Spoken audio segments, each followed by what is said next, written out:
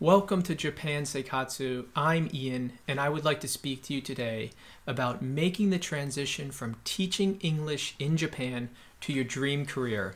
Let's get started.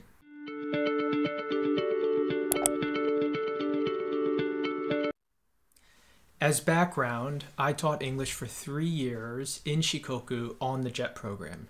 And like many of you, at the time, I was wondering, how do I change my career? What's the next step for me? So I would like to share with you all today how I changed my career from teaching English to doing marketing and communications in the finance industry, which for me was my dream career.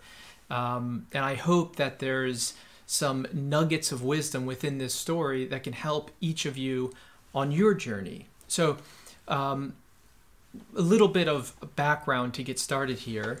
I had for a long time a passion or a dream to get to Japan. When I was studying abroad in Japan, I visited Tokyo and I met a friend of the family who worked in Tokyo. He was fluent in English, he was fluent in Japanese, and he was kind enough to take me out to coffee and talk to me a little bit about his career and life in Japan. And from that, I was 19 or 20 years old.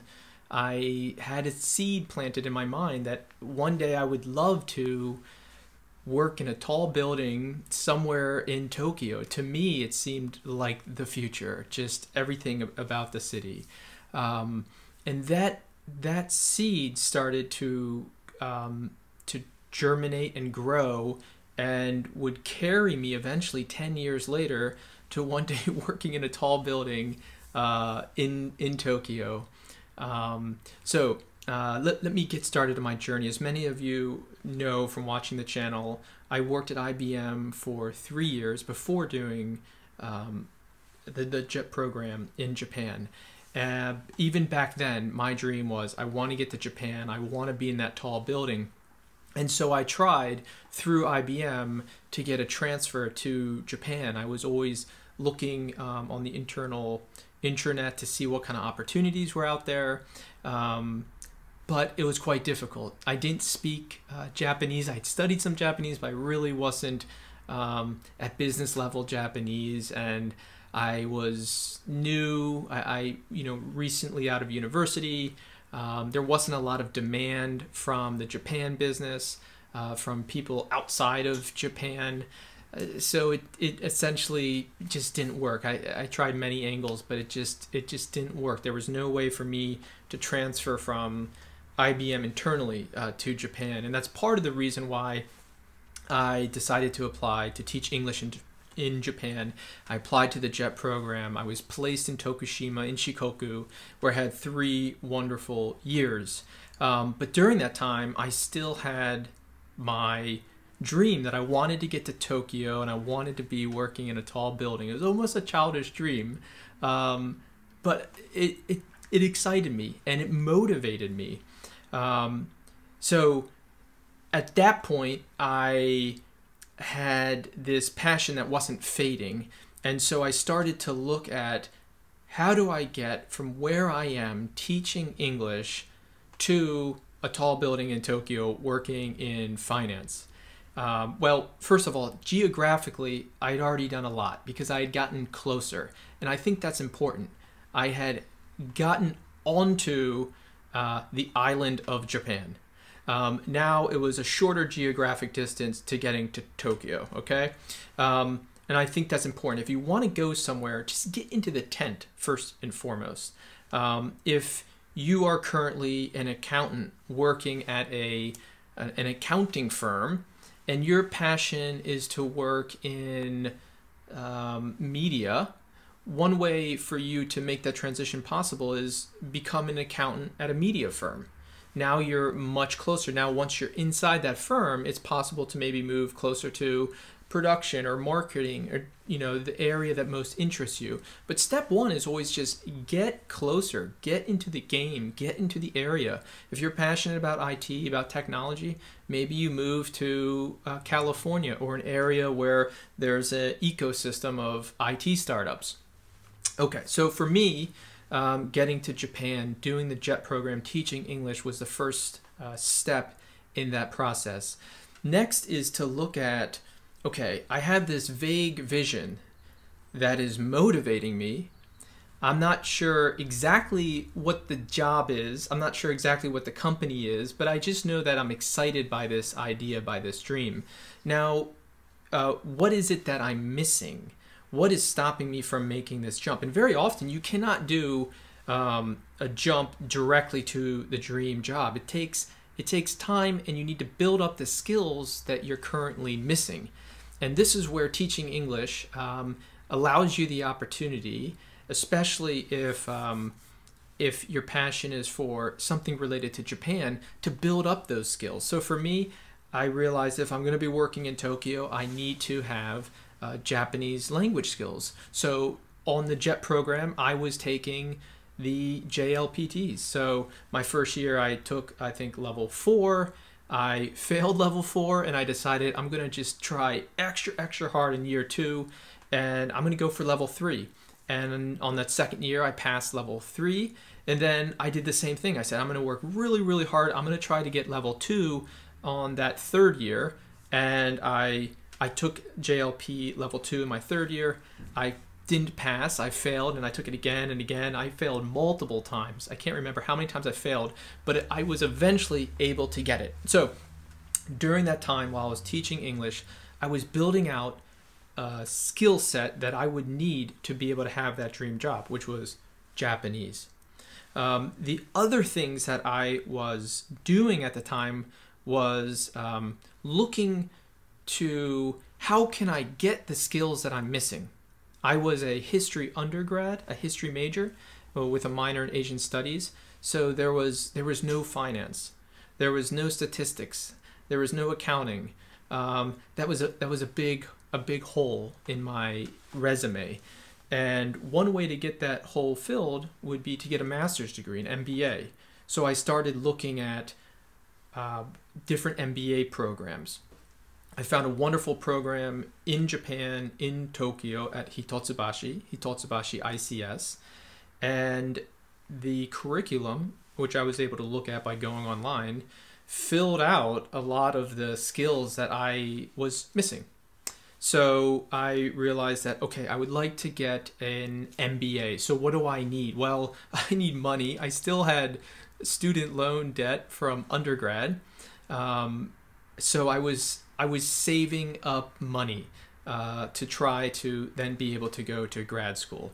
And I also needed to take the GMAT test. To get into grad school, to get into an MBA program, you need to have the GMAT.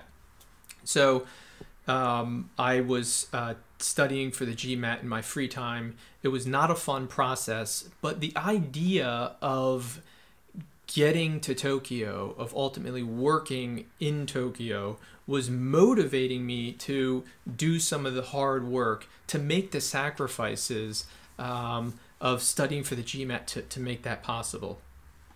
Let me take a quick look at my notes here. Yes, okay. So the other thing was I was expanding my network, trying to learn more. So using YouTube or LinkedIn, or reaching out to friends, ex-colleagues, etc., to try to build up my knowledge base of what else is it that I need to be able to get to this this goal, this vision that I have.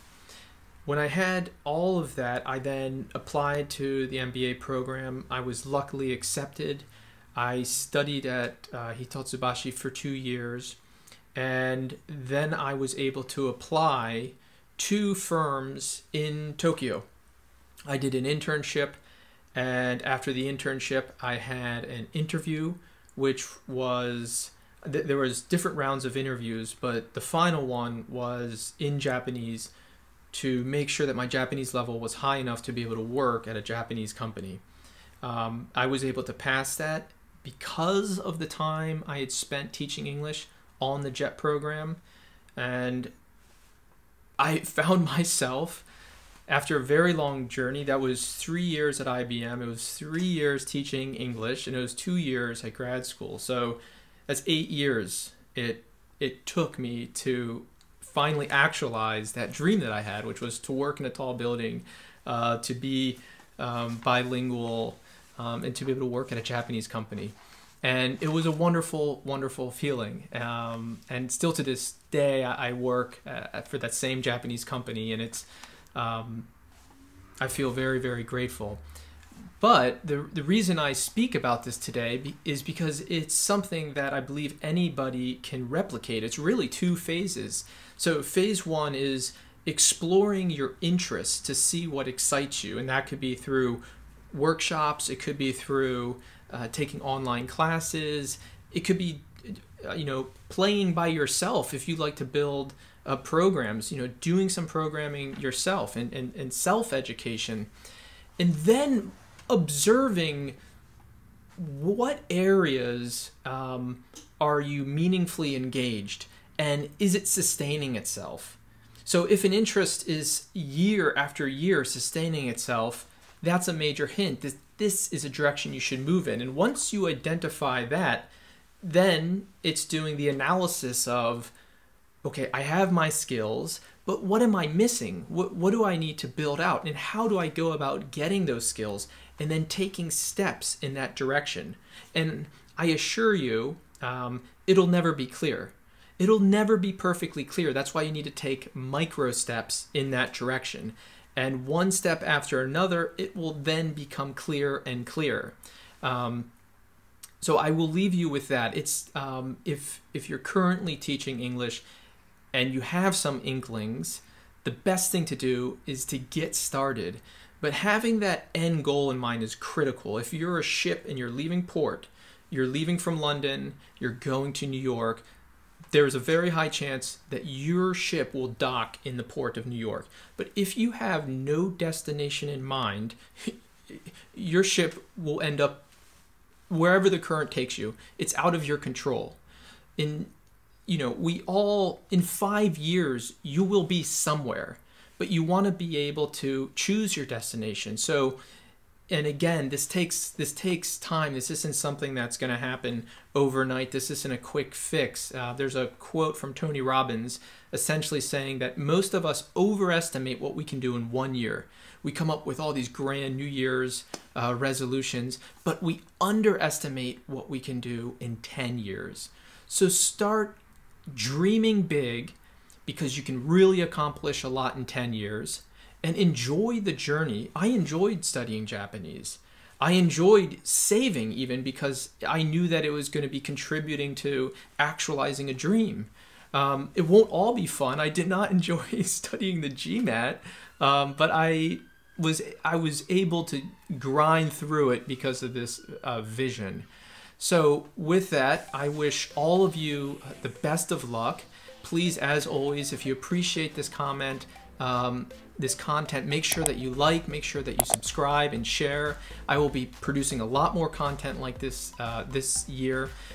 So please do make comments in the comments section, ask questions, and I will be sure to address them in either video content or I'll be responding to you. But this is all of our community. This is Japan Seikatsu, which is a community for people that are passionate about Japan and are on their journey to working in Japan or connected to Japan. So with that, thank you for your time and take care.